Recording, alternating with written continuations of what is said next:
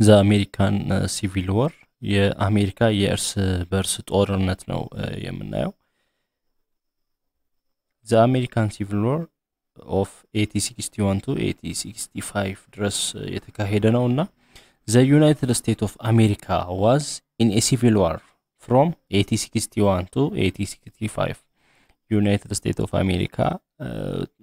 እርስ በርስ ጦርነት ላይ ነበረች ከ1861 እስከ 1865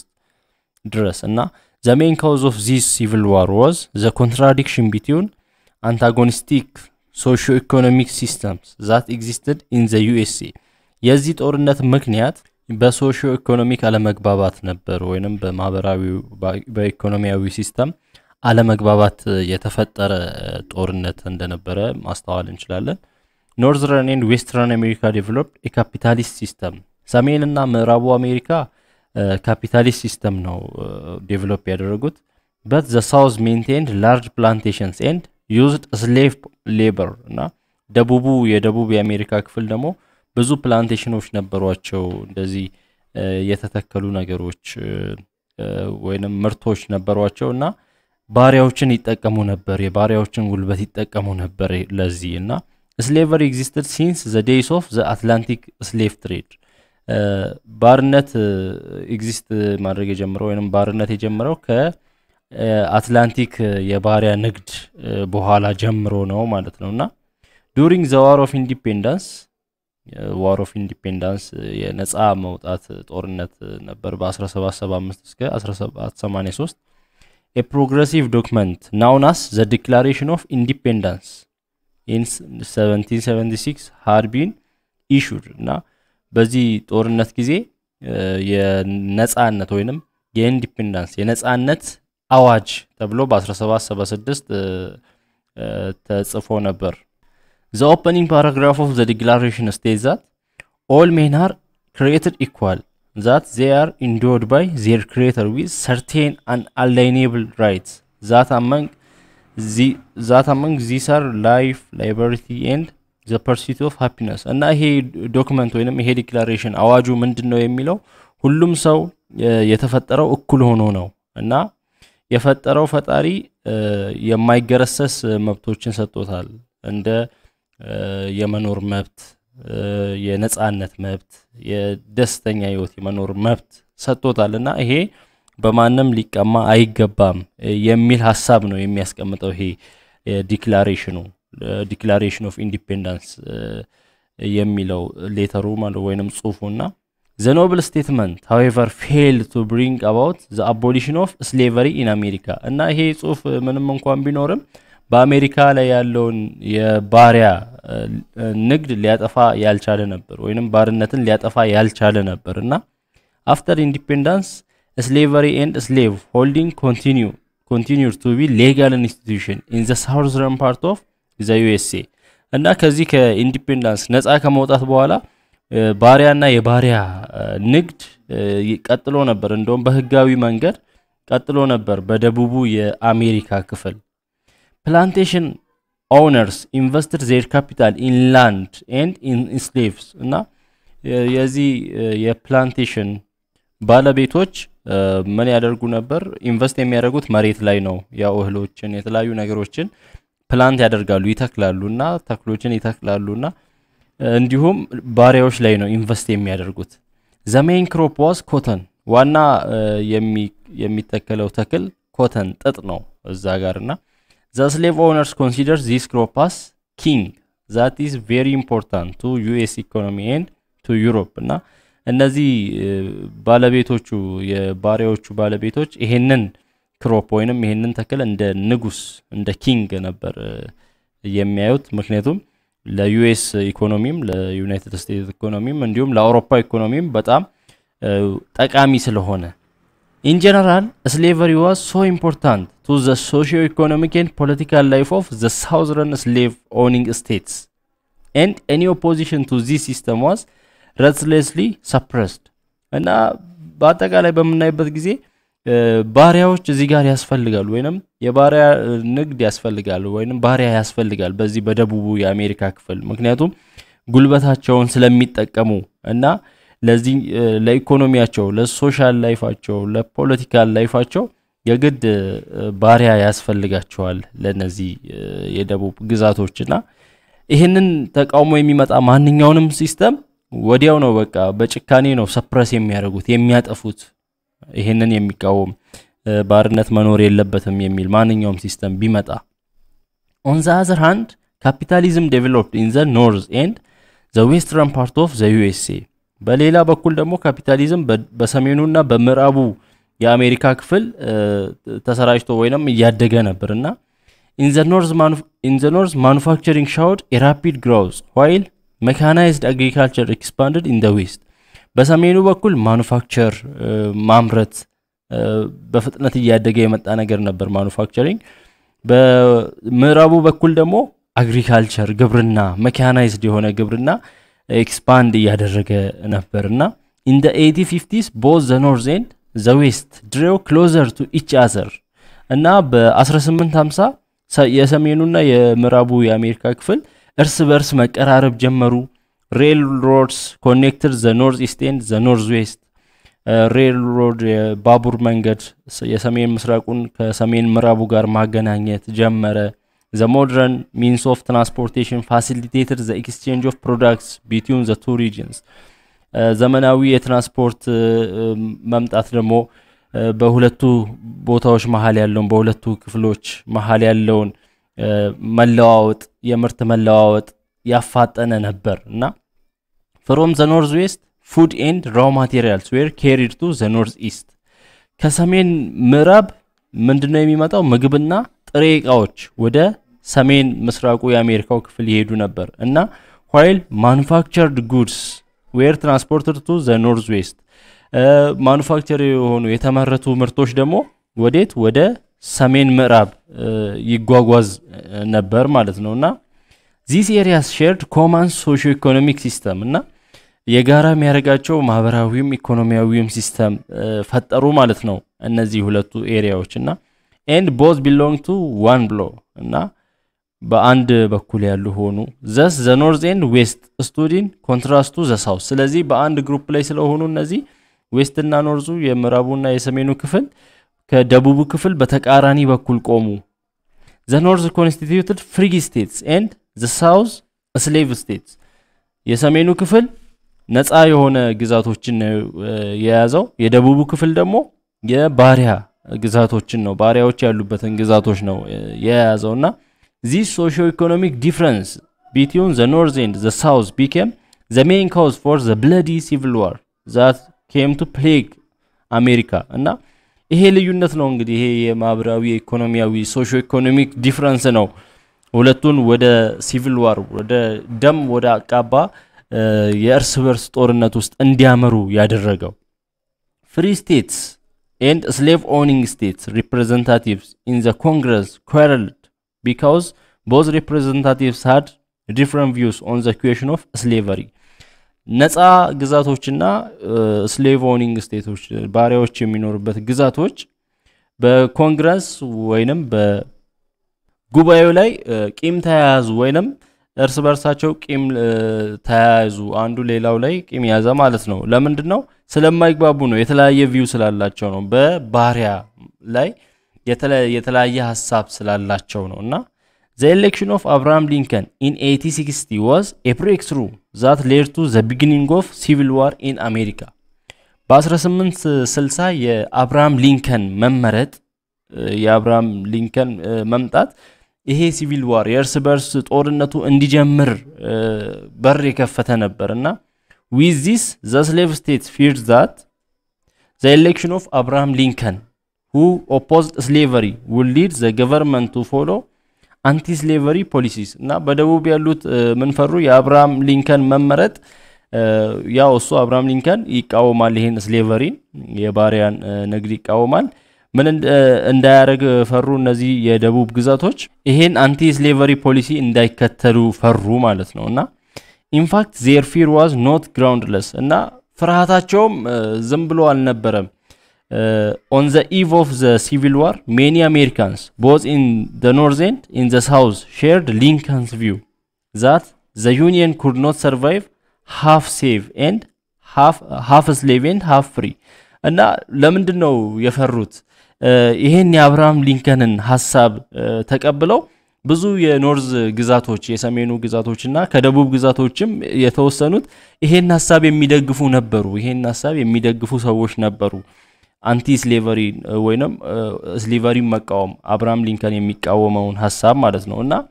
ምን ብሎ ነው አብርሃም ሊንከን የሚያስበው ህብረት ሊመጣ አይችልም ግማሹ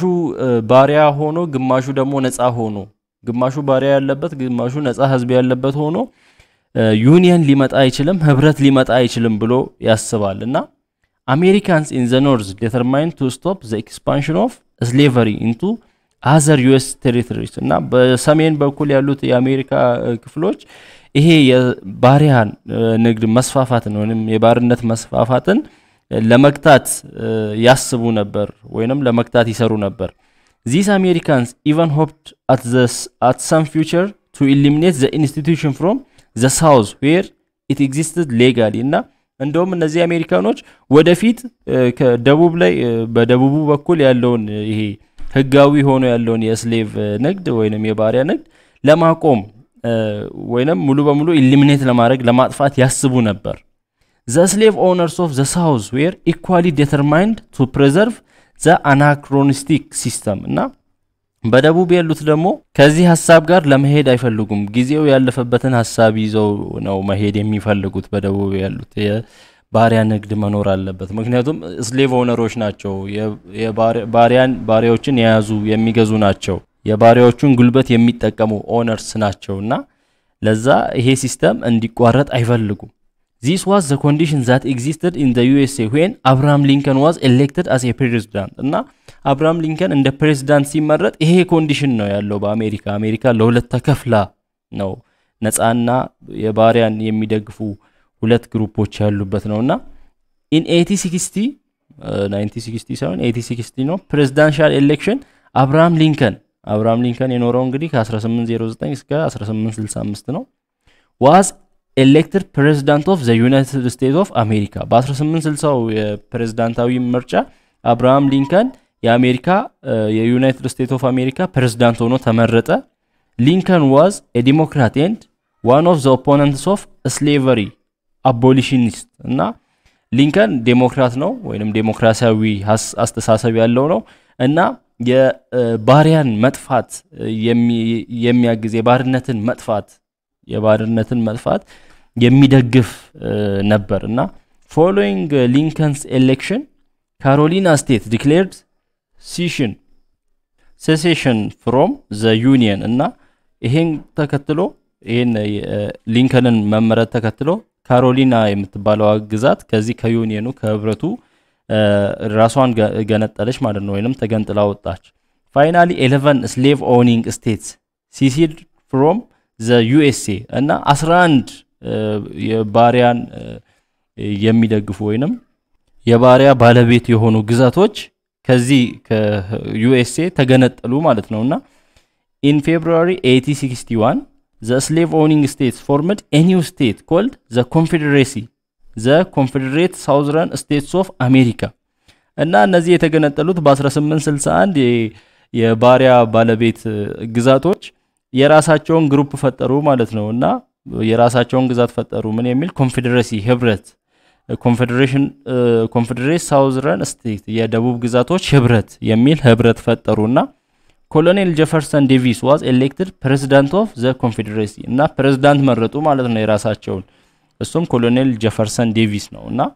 before Lincoln was inaugurated to office in March 1861 the government of the Confederacy was building its power by recruiting an army and raising funds እና ምን ማድረግ ጀምረው ነበር ማሰባሰብ አርሚውን ማሰባሰብ የጦር ሰራዊትን ያሰባሰቡ ፓወር መሰብሰብ ጀምረው ነበር እንዲሁም ፈንድ ያሰባሰቡ ነበር ሊንከን ኢናርጉዌት ከማድረጉ በፊት እና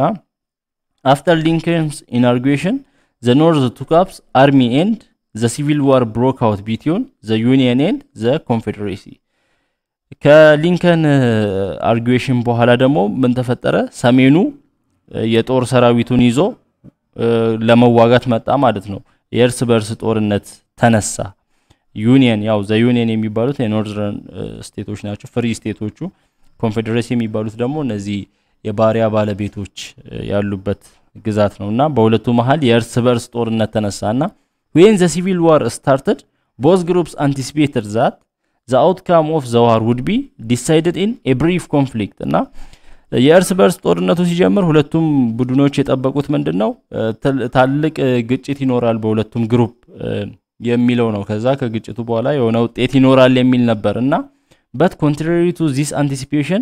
the war dragged on and lasted for 4 years እና ነገር ግን ከዚህ በተቃራኒው ጦርነቱ ዘጌት ያለና ለአራት አመታት የቆየ ነበር ከ1861 እስከ 1865 እና in the war the two sides had different advantages በጦርነቱ ሁለቱ ሳይዶች የተለያየ አድቫንቴጅ ነበራቸው የራሳቸው ያገኙት ጥቅም ነበር the north had large resources materials as well as human ሰሜኑ ምን አላቸው ብዙ ሪሶርስ አላቸው ሀብት አላቸው እንዲሁም እቃዎች ማቴሪያል አላቸው በተጨማሪም የሰው ኃይል አላቸው ሰሜኖቹ while the south lacked both ነገር ግን ደቡቡ ሁለቱም የለው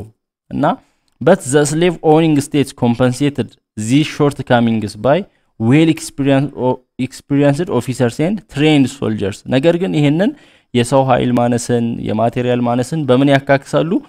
ትሬንድ የሆኑ ወይንም ልምድ ያላቸው ወታደሮች ነበርዋቸውና በዚህ ያካክሱ ነበር ማለት ነውና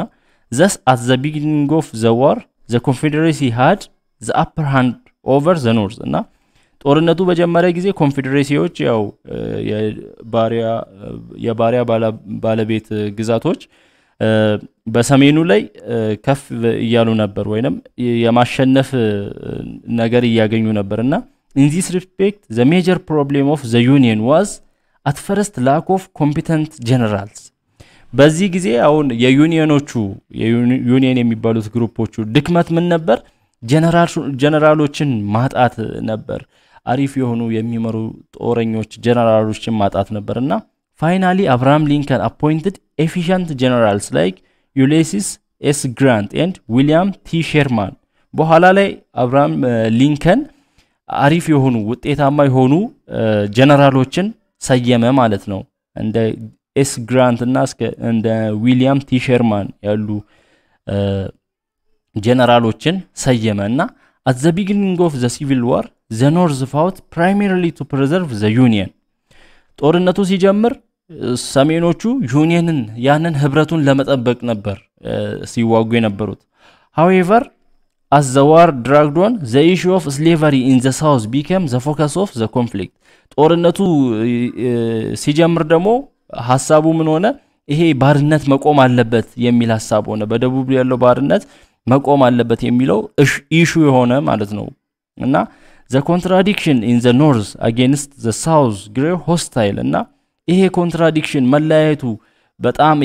እያደገ መጣ በሰሜኑና በደቡቡ መሃል ያለው taking this advantage Abraham Lincoln issued two proclamations እና ይሄንን advantage ተጠቅሞ አብርሃም ሊንከን ሁለት አዋጆችን አወጀ the first was የመጀመሪያው ምንድነው emancipation proclamation የሚባለው ነው ነፃ የማውጣት አዋጅ and the second was the homestead law ሁለተኛው ደግሞ የመኖሪያ ህግ የሚል ነውና in the first he declared slaves in the south to be free as of January 1863 በመጀመሪያው አዋጅ እዛ ያሉ ባሪያዎች በደቡብ ያሉ ባሪያዎች ነፃ እንዲሆኑ አዋጅ አወጀ ማለት ነው እስከ በጃንዋሪ 1813 በ1863 ነፃ እንዲሆኑ አዋጅ አወጀ and the second decree allowed all citizens including the freed slaves to own plots of land for personal use እና ሁለተኛው አዋጅ ደግሞ የሚያውጀው ምንድነው እነዚህ ነፃ የወጡ ባሪያዎች የራሳቸው ሆነ መሬት የሚሰሩት ለሌላ ለኦነር ሳይሆን ወይንም ለባላባት ሳይሆን ለራሳቸው መሆን እንዳለበት የራሳቸው የሆነ መሬት እንደሚያስፈልጋቸው ፈቀደላቸው ማለት ነውና both proclamations had the effect of bolstering the Union army ሁለቱም ፕሮክላሜሽን ወይንም ሁለቱም አዋጅ ይሄንን ዩኒየን አርሚ የሚያጠናክር ነበር ወይንም የሚደግፍ ነበርና freed slaves were invited to serve in the Union army እና ነፃ የሆኑ ወይንም ነፃ የወጡት ባሪያዎች መጥተው በዩኒየን የጦር ሰራዊት ላይ መሳተፍ እንዲችሉ ተጋበዙ እና by the end of the war more than 186,000 black soldiers are served in the Union army እና ጦርነቱ ሲጠናቀቅ 186,000 የሚሆኑ ጥቁር ወታደሮች ናቸው መጥተው እዚህ ዩኒየን አርሚን የደገፉት ማለት ነው ይሄንን የጦር ሰራዊት የደገፉት እና many of them as officers አብዛኞቹ ኦፊሰር በመሆን ነበር የደገፉት ይሄንን እና these proclamations played decisive roles for the victory of the Union over the separatist South because they possessed great revolutionary significance and attacked many recruits to the Northern Army እና ይሄ ፕሮክላሜሽን ይሄ አዋጅ መታወጁ ዩኒየን እንዲያሸንፍ እነዛ ሴፓሬቲስቶችን ወይንም መለየት አለብን የሚሉትን ወይንም እነዚህ ሳውዘርን ስቴቶችን ለማሸነፍ ዩኒየኑ እንዲያሸንፍ በር የከፈተ ነበር ምክንያቱም እነዚህ ከመጡም በኋላ ሌሎችንም ያደራጁ ነበር ይሰበስቡ ነበር ወደ አርሚው ወደ ኖርዘርን አርሚ ወይንም ወደ ሰሜኑ የጦር ሰራዊት እና the long years of combating created disadvantage on the part of the south እና ይሄ ደግሞ በደቡቡ ላይ disadvantage የፈጠረ ነበር ለምን this was because they faced shortage of manpower ምን አጡ የሰው ኃይል አጡ እንዳለ ባሪዎቹ ወደ ኖርዝ ሄዱ አርቲለሪ የጦር መሳሪያዎችን አጡ ማንሽንስ እንደ ስንቅ አጡ ፉድ ምግብ አጡ ሜዲካል ሰፕላይስ የህክምና እርዳታ አጡ ማለት ነው እነዚህ የደቡቦቹና in addition to this they suffered because of poor transportation ከዚህም በተጨማሪ የትራንስፖርት አክሰስ የላቸውም በዛም ተጎድተዋል እነዚህ የደቡቦቹና France and Britain refused to recognize the Confederacy which dealt psychological blow to the Confederacy እና ፍራንስ እና ብሪታንያም ይሄንን ኮንፌዴሬሲ ሊደግፉ አልወደዱም የደቡብን ስቴቶች ባርነትን የሚደግፉትን ሊደግፉ አልፈለጉም ይሄ ደግሞ ሳይኮሎጂካሊም የጎዳቸው ነበር ኮንፌዴሬሲዎችን እና the combination of these and other factors brought about the defeat of the south ይሄና ሌሎች ምክንያቶች ተደማምረው የደቡቡ ክፍል እንዲሸነፍ ሆነ by the spring of 1865 the south army was finally routed እና በ1865 የደቡቡ ጦር ሙሉ በሙሉ ተሸነፈ ማለት ነውና the war came to an end in April 1865 when Robert E. Lee surrendered to Ulysses S. Grant the commander of the Union Army እና በጦርነቱ በሚያዝያ 1865 ተጠናቀቀ እና ይሄ ሮበርት ኢሊ የሚባለው ለማን እጁን ሰጠ ማለት ነው ለዩሊሴ ኤስ ግራንት ለዩኒየኑ አርሚ ኮማንደር እጁን ሲሰጥ ጦርነቱ ተጠናቀቀና on April 40 1865 5 days after the southern army had capitulated President Abraham Lincoln who had led the American people throughout the critical years of the Civil War was shot by John Wilkes Booth agent of the defeated slave owner and died on April 15 1865 እና ጦርነቱ ከተጠናቀቀ ከ5 ቀናት በኋላ ያ ማለት የደቡቡ ግዛት እጅ ከሰጠ ወይንም ከተሸነፈ ከ5 ቀናት በኋላ ፕሬዝዳንት አብርሃም ሊንከን በተተኮሰ ጥይት አረፈ ማለት ነው ከጆን ዊልኪስ ቡዝ በተተኮሰ ያ ሰው የደቡቡ ግዛት የባሪያ ባላባት ነውና ከሱ በተተኮሰ ጥይት በዚህ ጊዜ በክሪቲካል ጊዜ አሜሪካን የመራው ይሄንን የባርነትን ያስቆመው አብርሃም ሊንከን በኤፕሪል 15 1865 አረፈ እና major effects of the war were እና ምንድነው የጦርነቱ ዋና ተጽዕኖዎች ወይንም ኢፌክቶች ውጤቶች ምንድናቸው አብርሃም ሊንከን was shot dead by an agent of the slave owners በባሪያ ባላባት አብርሃም ሊንከን ተተኩሰበት ሞተ ማለት ነውና the south was defeated as the result of the civil war የደቡቡ ክፍል ተሸነፈ በእርስ በርስ ጦርነቱ slavery was abolished ባርነት ቆመ ከጦርነቱ በኋላ capitalism expanded in the USA very rapidly capitalism በፍጥነት አደገ በአሜሪካ The unity of American states was maintained. የአሜሪካ ግዛቶች አንድነት ወይንም ህብረት ተጠናከረ ተስተካከለ ማለት ነው የጦርነቱ ውጤቶች እነዚህ ናቸው